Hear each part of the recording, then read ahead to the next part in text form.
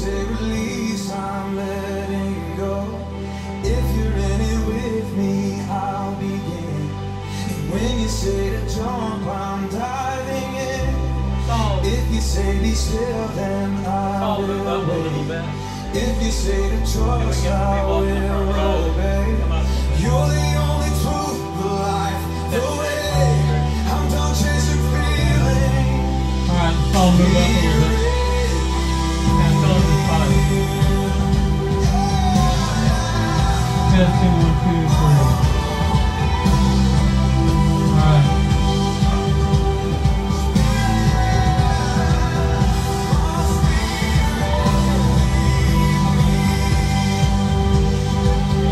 Praise God.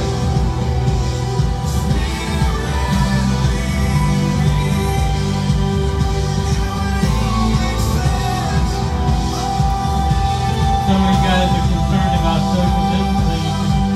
You can move over to the back side area over there. Hallelujah. Go ahead and bring it in.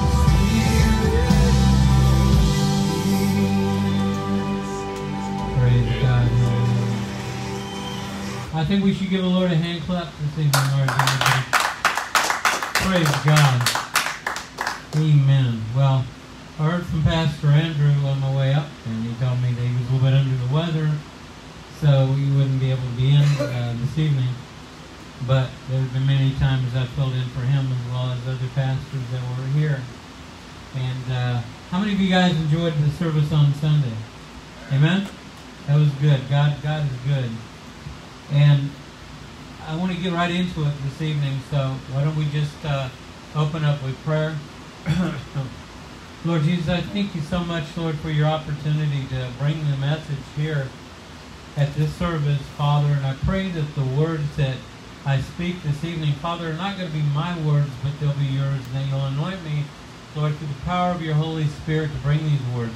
Right now, Lord, I take authority over every spirit of distraction, over every spirit of heaviness, I just sense a spirit of heaviness trying to hit at this place. In the name of Jesus, I break it right now in the authority of the Lord Jesus Christ by the power of the Holy Spirit. You said your words are spirit and they're life, Father, and we loose them to bear fruit in the hearts and the ears of everybody that hears this evening in Jesus' name. Amen. Amen. Well, this evening I'm going to have you guys turn to the book of Matthew, chapter 25. So if you have your Bibles, and I hope everybody does, I'll give you a second to turn there. Matthew chapter 25. And we're going to begin with the first verse. And we're going to talk this evening about the 10 virgins, the foolish virgins. We're going to talk about those that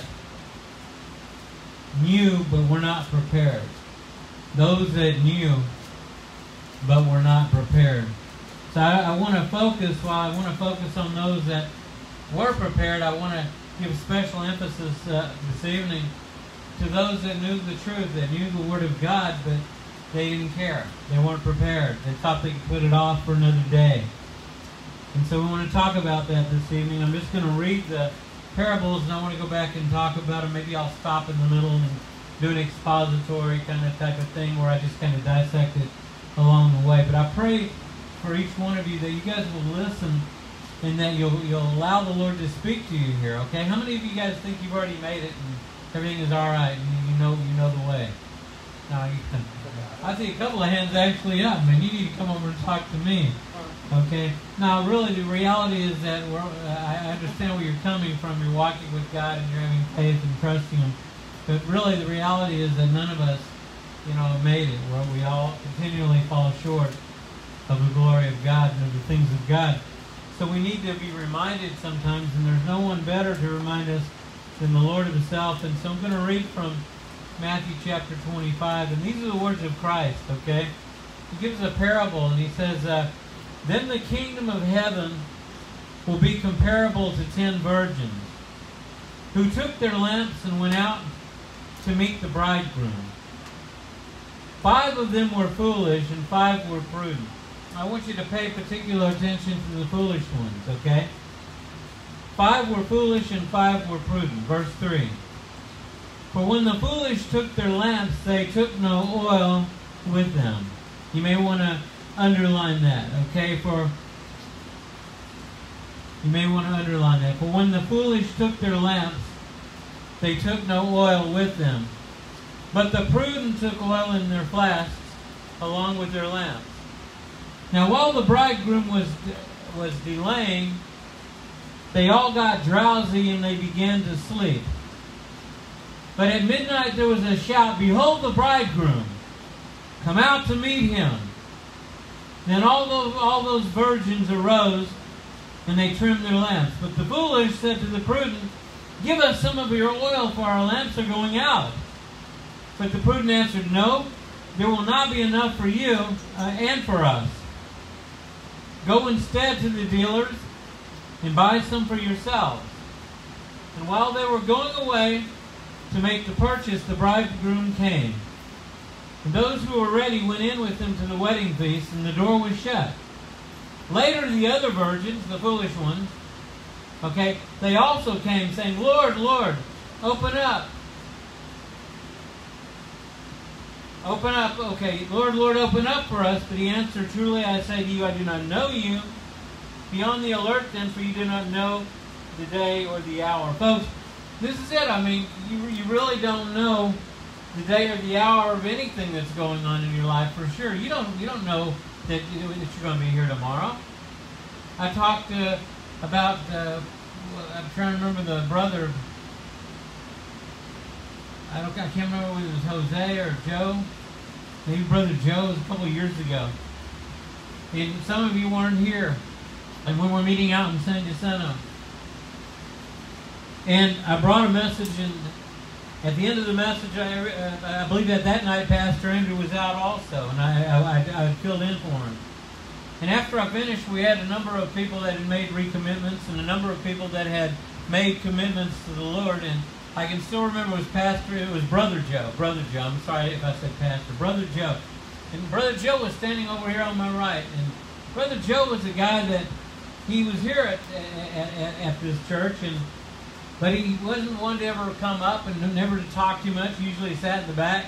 You never heard much from him at all. And I had seen him and known him probably for 3 or 4 years.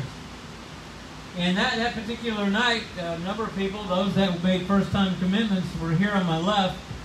And there were, I think, 3 people, and one of them was Brother Joe that came up and was on my right. And the message that I brought had in some way touched him, and so he asked to pray the prayer of commitment. And I prayed that prayer with him, and I noticed his face was just glowing. It was different. And he walked back to his seat, and I stayed in the church and talked to a few people and did what we usually do, and waited for some of the people to finish handing out food, because they were handing out food that night. And the last people to leave the church were my wife and my daughter and myself, and the individual that was supposed to walk up the building. So we were walking over to my car, and out of the shadows comes this guy in a hoodie. And at first I didn't know who it was. And he walked up to me, and I realized it was Brother Joe. And he said to me, Pastor Mish, he said, I just want to shake your hand, and I want to thank you. So I extended my hand, sure. And so I want to thank you for the word that you brought, because I really needed that. And I just needed it. I needed to hear that. And he had made this recommitment, and I knew that God had really touched his heart. And so I didn't think anything of it. I shook his hand, God bless you, got in my car, and we went home. The next night, about 10 o'clock, was Christmas Eve. And about that time, I got a text message from Pastor Andrew, your pastor. And Pastor Andrew told me Pastor Joe died. I asked him, I said, what happened? Brother Joe died. I asked him, I said, what happened? He said, he had gone to a gathering, Christmas Eve gathering with some family members. On his way home, or on his way to another set of family members, apparently somebody hit him head on, or a drunk driver hit him, or something killed him. And that was it. And You know, a lot of people, I attended the memorial service, and a lot of people were all were shocked and upset. Of course, the typical reaction when somebody close to you passes away. But with me, I didn't feel that. I had no deep sadness. There was a joy in my heart. And I was thinking, thank God. Thank God that that man came forward and made a recommitment to the Lord, because he didn't know that the next day he wouldn't be alive. He wouldn't live out to see the remainder of the day.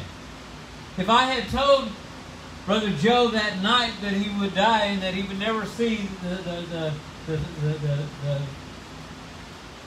entirety of the next day, he probably wouldn't have believed me. And how many of us, if we knew that we were going to die and that we wouldn't see tomorrow's sunrise today, or that we wouldn't see the moonlight by tomorrow night, what would our reactions be? What would we do? What would you do? I mean, would you run to the family and go and call the people up that you miss the most? Or would you sit here like, you know, it didn't really matter anyway? Or I think all of us would have some reaction. But one thing for sure, folks, none of us have any guarantees. And none of us have any guarantees as to when the Lord is going to return. We don't know. Okay? For Brother Joe, the Lord returned the following day. Because even though he didn't come back physically, here, Brother Joe left to be with him. Right? Am I right? You hear me? Amen? You got to amen louder than I'm preaching. Come on. Amen. I won't stand to sit here and talk, and if I don't hear anything, I'm going to stop you guys. I'll get you guys all up and have you guys run and do like about 5 laps around the church here just for the heck of it to break a rut. That's the kind of guy I am. That's the kind of preacher I am. I've done it. I've preached in services where I think things are going good. I told everybody to stand up. And I had them all stand up. I said, okay, man, we're going to march around the church. We're going to sing a song. I get them going. We'll get this thing going, but we'll break that thing. Because I didn't come down here to let the enemy just squelch his service, you know, or anybody here. You guys came here for a reason, and we're going to hear God's word. Okay? But I've done that stuff before. I'm a radical guy. You know, I don't care what anybody thinks about it. I'll do it. And the point that I'm trying to make here tonight is we don't know when the Lord was going to return, but we also don't know when we're going to meet the Lord, or when we may go to meet Him. Now, in this story, these 5 foolish virgins, they knew. They knew they were to attend a wedding, and they knew that the bridegroom would be coming, but they thought he was delayed. Okay? He was delayed. He was maybe, in their mind, delayed. The prudent virgins, they had oil in their flasks. They were ready. They had enough. Okay? They were prepared. They lived their life prepared for anything, at any time, for either their meeting the Lord or the Lord coming to meet them, but they were ready. Okay? That the foolish virgins, though, they knew. See, this is the point. It's not like they didn't know. They knew. So we could liken this to Christians that heard the Word of God and that knew. Okay? As opposed to people that don't know anything at all. Okay? These are people that have been under the teaching. These are people that have been in the church. These are people that have heard the Word, but for whatever reason, they decided it wasn't really that big of a deal. Things are like they've always been. Tomorrow the sun's going to rise like it always rises. It will shine like it's always shined. I'll go to bed tonight. I'll get up in the morning. I'll go do my job and do the things that I always have to do. Folks, a lot of people in the world think like that every day. And think like that even at this moment. There are people all around that are dropping dead of something. Okay? Some of heart attacks, some of car accidents, some of suicide. They say that there are certain numbers of death from certain things that take place every second, every minute around the world. Okay? So, none of our lives are guaranteed. We can't live in a false sense of security and act like everything is hunky-dory, going to be all right. You know, look, I have faith, okay, for my life. I expect to be here tomorrow. I pray that I'll be here many years to come to minister the Word of God, but I don't know for sure. I don't know what God's timing is for my life. I don't know when He may take me or when He is going to return. And He could return today. He could return tomorrow. You say, well, you know, Pastor, I've heard that for 1,000 years or all of my life. And for 2,000 years, people have been waiting for the Lord. He hasn't come back yet, so I don't think He's going to come back next week. You don't know. He is going to come back. Okay, and the Bible describes, like I said on Sunday here in this very church, that, you know, when the Word talks about the end time, it talks about wars and rumors of wars and earthquakes and different diverse places and all the kind of pestilence and famine and things that we're seeing that are going on now. And the critic will sit there and fold their arms and say, yeah, but, you know, that kind of stuff has always been going on. Yeah, we've always had wars. We've always had rumors of wars. Yes, we've had plagues before. We've had earthquakes before. We've had calamities before. But the Bible and Christ goes on to describe those as birth pangs. In other words, that right before a woman gives birth, the pangs become quicker and may become more rapid and more intense until birth comes forth, right? Okay, so you have the same events taking place, but they're happening now in the age and time that we're living in more rapidly, more intensely, more quickly. Nowadays, it used to be I turn on the radio or news and I'd see one event and then maybe I wouldn't see nothing for another 6 months. Nowadays, it seems like every time you turn on television or listen to the news or anything, there's just another thing coming on, another thing. We see COVID, we see racial unrest, we see riots in the streets, planes being burned down, we see the weather going out of control, food shortages in stores. A lot of things the Bible has prophesied we see going on, and it's not happening 1 month here, and then another year down the road something else happens. Okay, now we're seeing different things happening every day because the birth pains are beginning to get a lot more intense and they're beginning to become quicker and closer together because new life is coming. Okay, but see, here's the problem. Okay, the foolish virgins, they knew that the birth pangs were getting more intense. They knew it was getting closer to the time that the bridegroom would open up the door and invite everyone in. They knew the time was near. They had their lamps, okay? Their lamps were with them, but they got complacent and they decided to let the oil run out, or they didn't put enough oil in it. So when the door finally opened up and the moment finally came, they weren't ready. As they anticipated the moment coming, they began to realize what was happening. They said, hey, we better get out of here. First they said, let us have some of your oil. They wanted to get it from somebody else so that we can make it. Well, folks, you won't make it based on anybody else's relationship with God. You're not going to make it based on my relationship. You're not going to make it based on Pastor Andrew's relationship. You're not going to make it based on the relationship with somebody else in this room this evening, okay? It all depends upon you, okay? It's like I said when I brought a message here. I don't know if I brought it here or if I brought it online, but I brought a message called Choices. I think it was last Sunday I brought it here. You got to make a choice. You got to decide. If you're going to sit here tonight or any other night like a bump on a log just waiting for this service to get over so you can go back out and do whatever the heck you want to do, so you can go take a drag from a cigarette or you can go watch TV or something, you're wasting your time. At least you're wasting your time listening to me because you got your mind made up. But if you're open to the Lord, you're going to hear what I have to say. You'll listen to this parable here. These were women, okay, that knew that the door was about to open. They had no question that there was a wedding feast that was about to come. But they allowed themselves to get to a place of complacency where there was no oil in their lamps. So at the very last minute when they realized, hey, something is happening, maybe people started mustering and coming around, they realized the wedding was about to take place or whatever, and they decided, hey, we're going to run out of oil. We need oil. Let us have some of yours. The wise virgin said, no, you're not going. We can't give you any of ours. Because if we give it to you, we won't have enough ourselves. You better go get some. So they run off to the store, or wherever it is that you go to get oil they can put in their lamp. And then they come back and they can't get in. It's too late. They missed it. And folks, I don't want to see anybody here miss it. I don't want to see anybody here not get in. I don't want to see people here that have been called of God to do something miss their calling and miss their opportunities because simply you lived in complacency. And look, folks, it's easy for it to happen. We go through our day. We get up in the morning. We go to work. Many of you guys have got jobs and places that you have to be and things you got to do tomorrow. And you can get into a rut. R-U-T, a rut. You know what a rut is?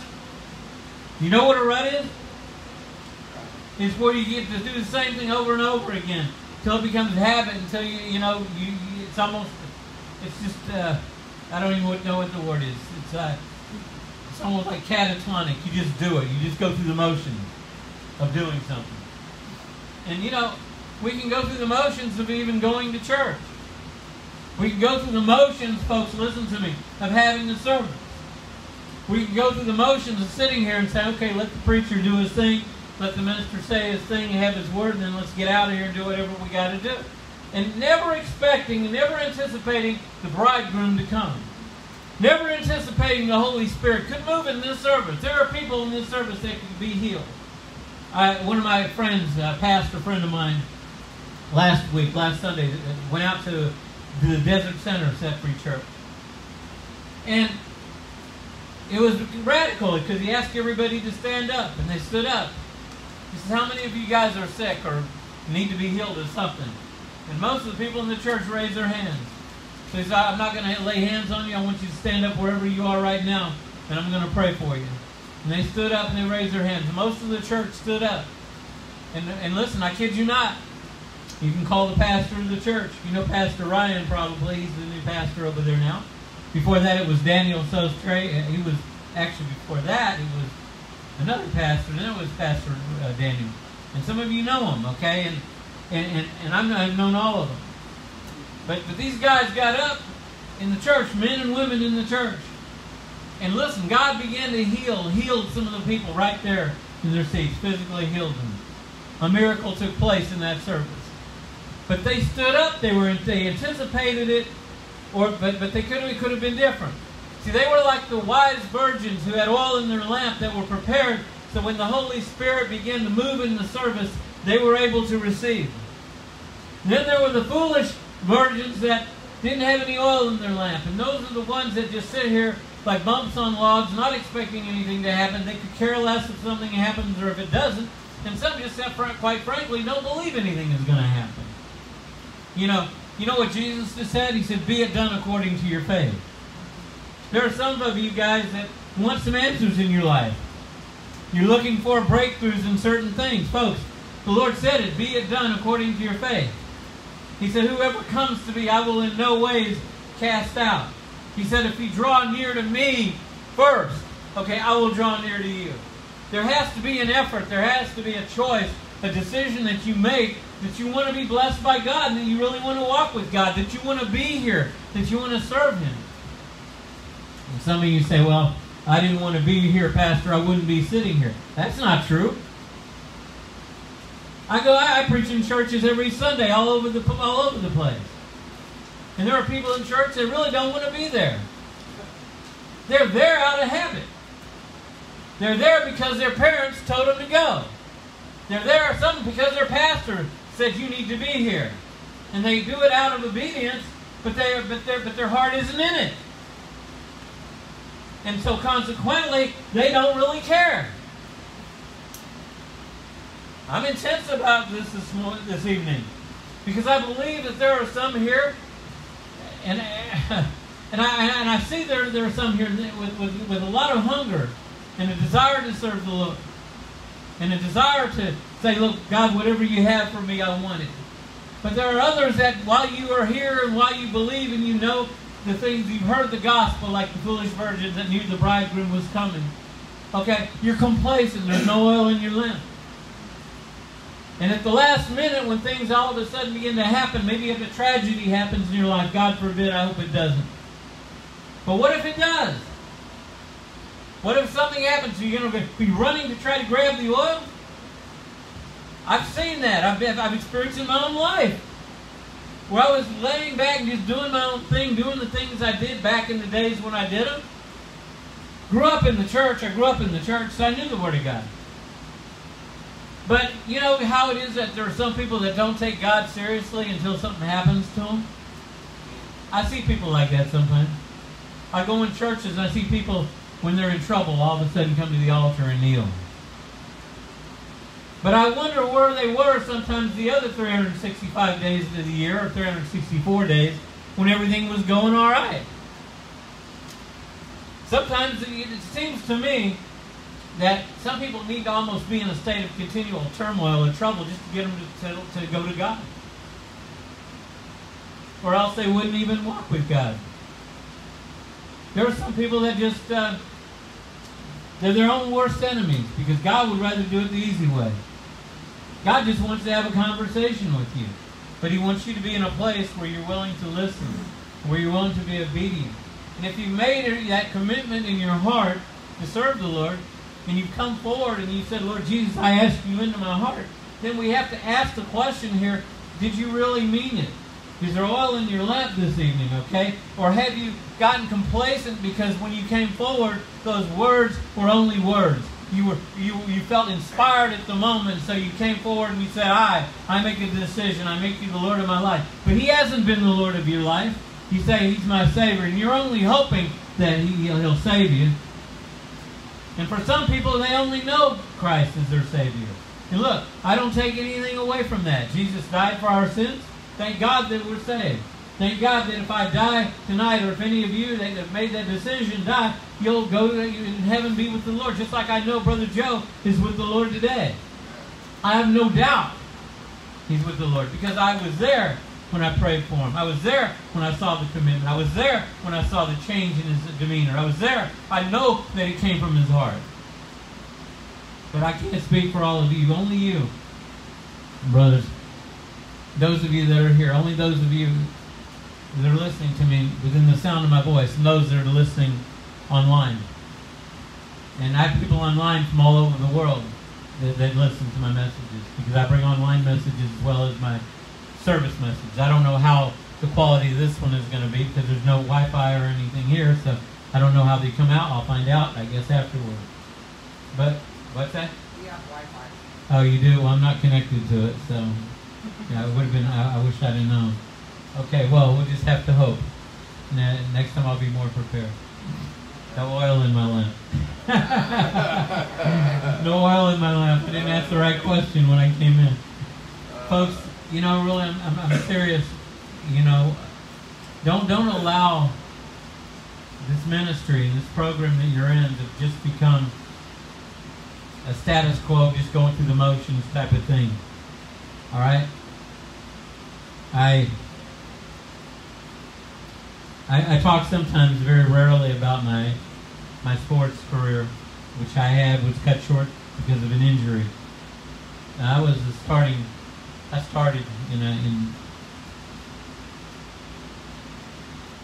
was a starter at the time. Okay, let me just put it that way. The point I'm trying to make, though, is that I remember going, when I played, seeing guys in practice, and they were loafing during practice. So you never would know, of course, what you were going to get out of them at game time. You know, and you were reluctant to put them on the field at game time because of the way they practice. You know, because a coach watches what you do, and he sees whether you're intense about what you're doing or not. And if you're just dragging, I don't know how to say it, if you're just dragging butt, you know, in practice, and then he's not going to really want to put you in a game in a fourth down position or a 3rd and 20 and with about 57 seconds left on the clock or something, and say, okay, you're my go-to wide receiver, throw the ball to him. Half the time he can't get down the field in practice. Okay, you know, we can't live our lives that way as Christians either. We can't come to church and look at these as mere practice sessions. Every service ought to mean something to you. Every service God ought to be speaking to your heart. Yeah, every time you walk through the doors of this church, it ought to be like the virgins that entered into the wedding feast. The door was open, the bridegroom was there. They were ready to meet the Lord, your bridegroom. We're the bride. Okay, but He's the groom. We need to be ready, folks. Okay, I pray, Lord, what is it that you want me to bring at this service tonight? And as I was praying, I flipped open my Bible because I was going to begin to look at a place to read, just do some reading on my own. And when I opened it opened right up to Matthew 25. I looked at it, I read it, and I thought, this is the word that God has for this church tonight. See, There's an old saying I always used to tell my wife, because for the longest time I thought it was in the Bible. And I guess it's not in the Bible, but I'm sure if I look far enough and deep enough, I can find something very, very close to it. And it's this saying, and you've all heard it. Familiarity breeds contempt. Have you heard that before? Familiarity breeds contempt means that when you get to know somebody too well, you see them after their flesh. You see them as them, the way they are, and you don't see what's behind them in the spirit. So therefore, you don't see the treasure that they carry. It'd be like maybe you hanging out with Pastor Andrew, because you guys work together sometimes and do things together. So you see Andrew the man. But do you see the Christ in him? Or do you just get to know him after the flesh? We get to know each other too much after the flesh. This is Brother Joe, this is Brother Steve, and we don't, this is Steve, this is Joe, and we know each other like that, but we're not seeing the Lord in each other. And so, the mistake that we make sometimes is that we don't see the Christ in one another. We don't see the Christ in our ministers either. We hear from them so much. It's so funny because I've heard Pastor Andrew up here many times. I've come in here and I've brought a message not knowing what he's been talking to you guys about for a week or two. And then Pastor Andrew will get up afterwards and he'll say, man, he says, wasn't that a great message? He said, we have been talking, and just today and over the last few days, we've been talking about the exact same thing. Isn't it amazing how the Spirit moves? And I think that's great. It's great that I can come in and be in tune with the Holy Spirit and with what maybe He's ministered to you too. But what's sad about the whole situation is that it took a stranger that you guys don't see every day to come in the door and tell you the very same thing that this guy, your pastor, has been telling you every day. But when I say it, it's cool and you hear it. But when he said it, nobody listened.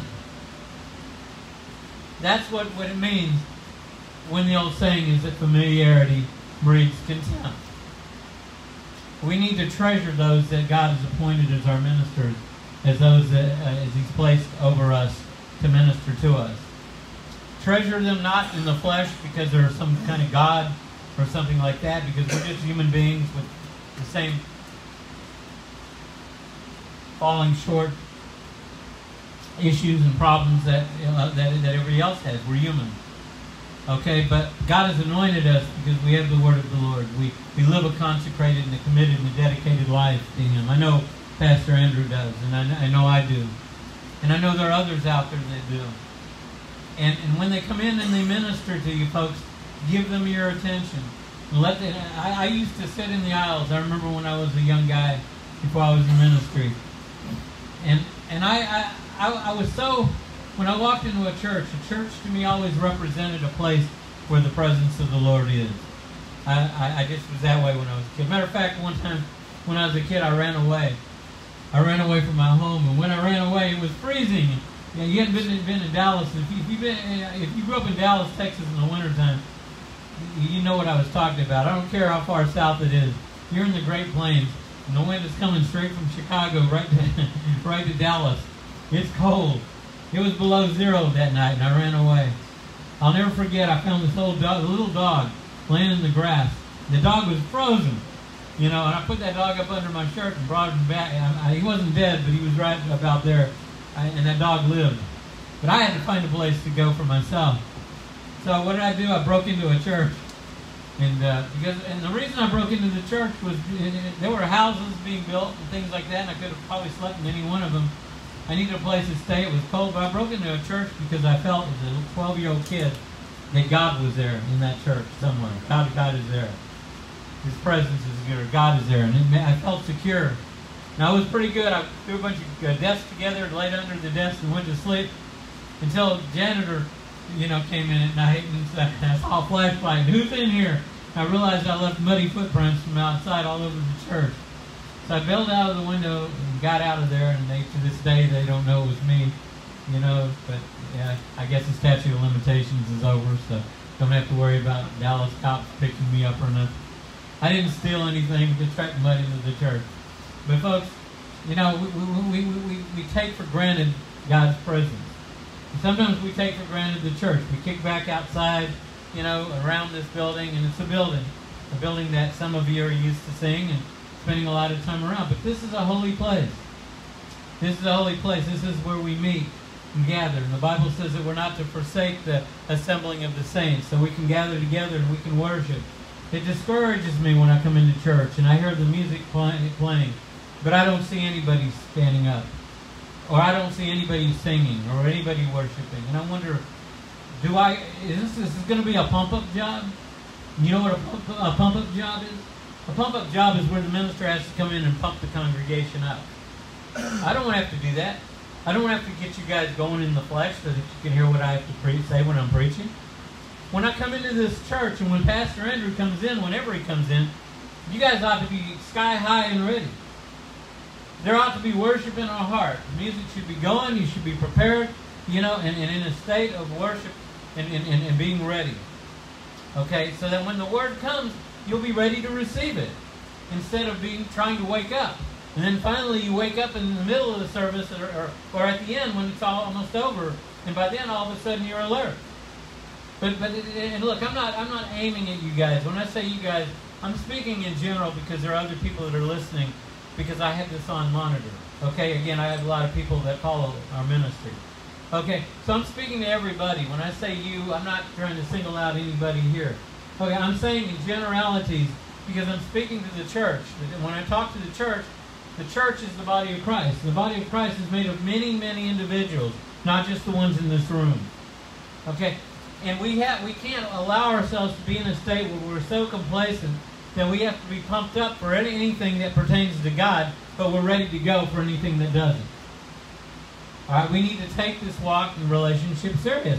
Because, folks, I don't want to be attending another memorial service, next week or in a few days. But it's very, very possible it could happen. Because none of us have any guarantee that our heart is going to skip. We're only one heartbeat away from death. We have no guarantee that none of you can tell me, for sure, do you know how long you're going to live? That you're going to be here tomorrow, that you'll see the next holiday. I can't tell you that I will. Our lives are in the hands of the Lord if we're following Him.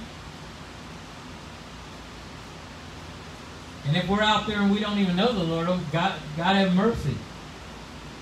Because then, say you're an open door, the enemy can hit you and take you down any time except be it for God's grace. All right, so I hope today, whatever getting oil in your lamp might mean to you, I think each one as individuals here know. I think you know. I think you know.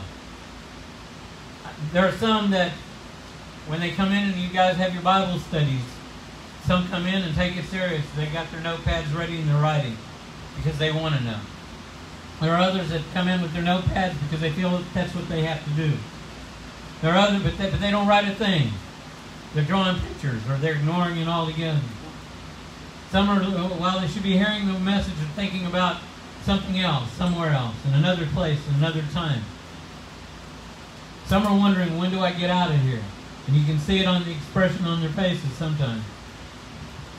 Now, I'm a perceptive guy, I've been an investigator for 30-something years. I read faces. I question them. I was criminal. I worked every kind of case. I've defended criminals. But I've also worked on the other side, too. And in my profession, you can read a lot by watching people. And then when you have the Holy Spirit, on top of that, you really can read a lot. Because then God is the one that's speaking to you too. So this was not supposed to be really one of those yippee, I love this message, I'm so happy, smile.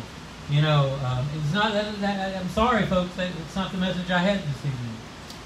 But it's a message that's designed to get us to look inside so that we can be at the place that God wants us to be so that we're prepared. I told somebody yesterday that I was talking to that in the walk of a Christian, okay, life is like this. Okay, you either spend it in the valley or you spend it on the mountaintop. You will find in your life and in the things you go through that you're either in the valley or on the mountain. When things are going good, we're all on the mountaintop. And when those are the times we're happy and we're praising God, oh man, it feels so good to be on the mountaintop. I've been on the mountaintop. I love the mountaintop. I hate the valley. The valley is hell. And I hate being in the valley. But if I'm honest with myself, I've learned more in the valley than I ever learned on the mountaintop. Because it's when we're in the valley that we learn. It's when we're in the valley and that we have to trust God. It's when we're in the valley, that we seek God. When we're on the mountain, we have a tendency to yippee, do whatever we want to do, praise God, give Him a few hallelujahs, and go about our business and stuff. Everything is hunky-dory fine. But when we're in the valley, is the time that we're in this place where we feel that we're alone, when we're going through it. And that's the time where we need to seek God, and that's the time that God meets us. And this is when we learn who we are. And this is when we learn who He is. And this is when we learn who we are in Him. Okay? So I know that everyone will be there. Everyone in this room. You're going to either be on the mountain or you're going to be in the valley. Those that are on the mountain now, got bad news for you. Or maybe it's good news. You'll be in the valley sooner or later. Those of you that are in the valley now, got great news for you. You'll be on the mountain. Okay? It's not always going to be like it was today. Alright? So I pray that this message has touched you. I don't have any great thing to say at the end of this to cap it off with. Whatever I needed to say has been said.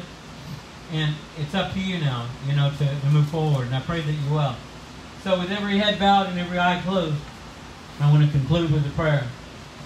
Lord Jesus, I thank you so much, Lord, for the opportunity to bring this word to this congregation this evening, Lord. Father, we pray right now for Pastor Andrew, Lord, that, Lord, whatever it is that afflicting his body, whether he sprained something, hurt something, got a virus, or whatever the case might be, we don't know. I don't know anyway. Lord, we pray that Lord, you touch him right now and that you heal him, that you touch his family. In Jesus' name, Lord. Father, I pray for everyone here. Well, Lord, for those of you that, and I ask that you not look around right now, and that you hold your peace for a minute, okay, with every eye closed. Maybe there's somebody here and you don't know the Lord. You said the words, but I think I tried to say it. If I didn't say it, I'll say it now. Words are only words unless you mean them. I said it Sunday. We can say, I love you, God. I want you to come into my life and be my Lord. But if you don't mean that, and you're just saying it because you think you ought to say it, there's nothing in your life that's going to change. All right? It's like telling somebody you love them when you don't really love them. Or somebody tells you they love you and they don't really love you. It's just words. Words are only words unless we mean what we're saying. And then there may be some here and you're saying, I need to ask Christ into my life and I need to be serious about it. I need to make a commitment, a choice. I need to surrender. I need to know Him not just as my Savior, which I was talking about earlier, where He saves us, but I need to know Him as my Lord. Lord means that He's Lord, not you. That He's on the throne, not you. You get off the throne and let Him get on it. It means that He's the driver of the car, the captain of the ship, and the pilot of the plane, not you. Okay, that's Lordship. He is the one that has the decision-making process in your life. He's the one that makes the decision. If you haven't come to that place and you need to ask Jesus as your Lord, okay, then I'm going to ask you to raise your hand this evening. Anybody here in that category, raise your hand. Anybody that says, I need Him to be the Lord of my life, that you want to make a recommitment. Okay, I see one hand. Okay, anybody else? And if there's anybody here and you need to make a first-time commitment, a serious one. Now, I don't care if you said the words before. Okay, I don't want to hear that. I only care about whether you meant it and whether you mean it today.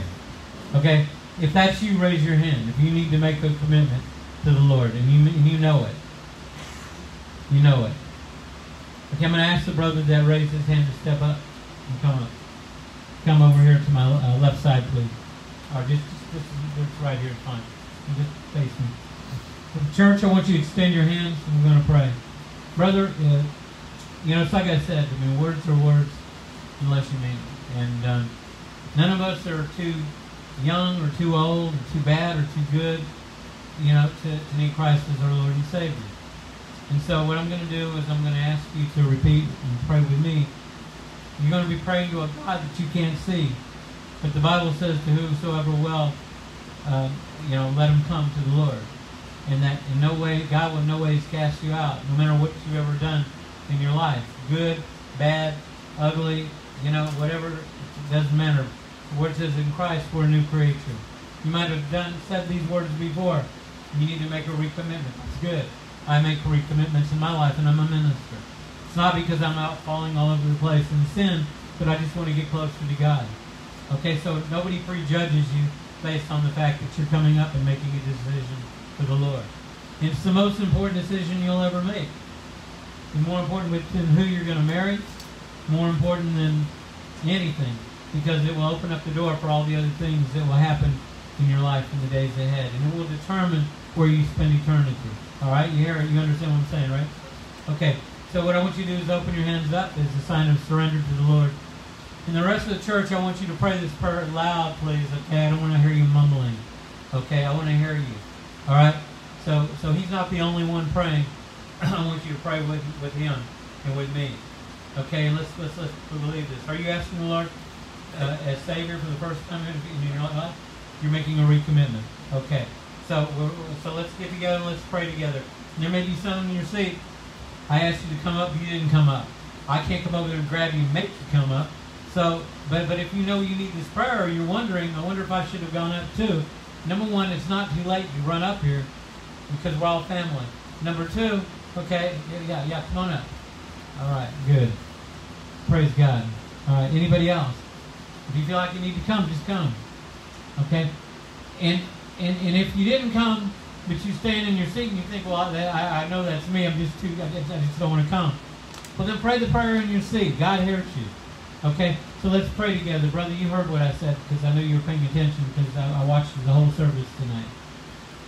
And I know God, you know, I just see God wanting to change your life. There's been a lot of hurt and a lot of things you've gone through, a lot of pain. You're a big guy, but you've gone through a lot of stuff. Okay, and God knows none of us are too big for God, you know. And I've seen some pretty tough guys break down. You know, but God is here for you, and He's going to change your life if you're willing. Amen? So let's all pray. Open up your hands, close your eyes, and just pray with me, okay? Lord Jesus, everybody in the church, come on. Lord Jesus, I believe that you died on the cross for my sins, that you rose from the dead on the third day, and that you're alive today. And that you hear my prayers. Lord, I know that I've sinned. I know that I've come short. And you know what all of those sins are. And tonight, I ask that you forgive me of every sin that I've ever committed. The ones that I remember and the ones that I don't. And Lord, tonight I repent. Meaning that I am willing to turn away. Now I know that I can't do everything without your help. I can't do it by myself. But by the power of your Holy Spirit, by your grace and by your mercy, what you accomplished for me on the cross when you died for me, I know with your help that I can do all things through Christ who strengthens me. So I accept you tonight as my Lord and as my Savior. And I can say tonight honestly, thank God that I'm a Christian. Thank God I have eternal life in heaven. In Jesus' name I pray. And I thank you for hearing my prayers. Amen. Everyone give the Lord a hand clap. Thank you, brother. What is your name? What's your name, brother? Miguel. Vincent Miguel. I love it when people come up. One of the things I love about the Set Free Ministries is it's such a great place to evangelize because there's always new people coming in, there's people going out, but it's an opportunity, a great opportunity. And I know in my heart that there are people in this church right now in this service that God has called to preach the Word. I could single out, I could point to at least one. I'm going to do this without pointing, so I'm going to fold my arms so nobody feels on the spot. I can see 1, 2, 3, 4. I see at least 4 people that I know for sure that God has called in the ministry. And there are more. Okay? Actually, there's five. There's five that I see. That's a lot, man, in this group. And when I'm talking about preaching the word, I'm talking about doing the work of an evangelist or being a pastor. I think there are others here that have ministries, and God has called us all to evangelize, whether it's on a street corner to our family or other places or in the church. But everyone here has been called to a ministry, but there are others that have been called to be on the pulpit to speak, and you will come to that, and it will happen for you. And I can just imagine. I see one brother here, and I didn't know Pastor Andrew back in the day when he was out in the world, out in the streets. But when I see this one brother, he reminds me of what Pastor Andrew would have been like, and what he would have looked like to me at that time. And had I looked at him at that time, I would have thought, no way. Like we all do, because we all look at each other and we have this image. You know, we got an image of who's been in the gang, and who's not, and who's goody two-shoes and who's not. So we all got an image of certain things, you know, and everything. But never sell yourself short. The Bible says that the callings of God are irrevocable. What that means is that the callings of God are without repentance. God does not repent for calling you. And so the Bible says that what God has called, He will bring to pass in your life. You don't have to worry about what I say. The Lord will do it in your lives. All right? So, again, let's give the Lord a hand clap this evening. I neglected to do the offering, and I believe that you guys take a Wednesday night offering. Am I right, brother? Okay. So let's do the offering now. Those that is there an offering dish over there? Okay. It's on my left. Those that feel led this evening to give, let's come forward and let's give. Let me go ahead and pray that prayer. Father, I pray this evening that you bless this offering, Lord, that it be used for your glory, Lord, that it be used for your kingdom, Lord, for your ministry, for the work that you're doing here. In Jesus' name, and I thank you for it. Amen. Amen. All right, so go ahead and do that. We won't have any worship music. We'll just give those the chance that want to give. I'm going to give you a chance to go ahead and go and do that. So anybody that feels led, go ahead. And if you decide you want to give going out the door, that's fine too. You got to go right past the offering dish on the way out, so go ahead and do it. Lord Jesus, I thank you so much, Lord, for the opportunity to minister here tonight. Father, I pray your blessings on everyone at the service this evening in Jesus' name, and I thank you for it. Amen. God bless you guys. Thank you. Amen. Thank you for coming out. Amen. God bless you. Thank you. God bless you guys. Amen. God bless you. I'm glad to for it. I'll see you on a Sunday son. God bless you. God bless you, brother. Amen. Hey. You may not remember me, Mom. My name is Victor. I know. I recognize you. All right. Nice to meet you. Nice to see you again. Good seeing you again. Thank you for the message. God bless you, brother. Take right back. All right. God bless you, man. God bless you. Amen. All right. Let me go ahead and cut this. I forgot all about this. God bless you, everyone. Bye-bye.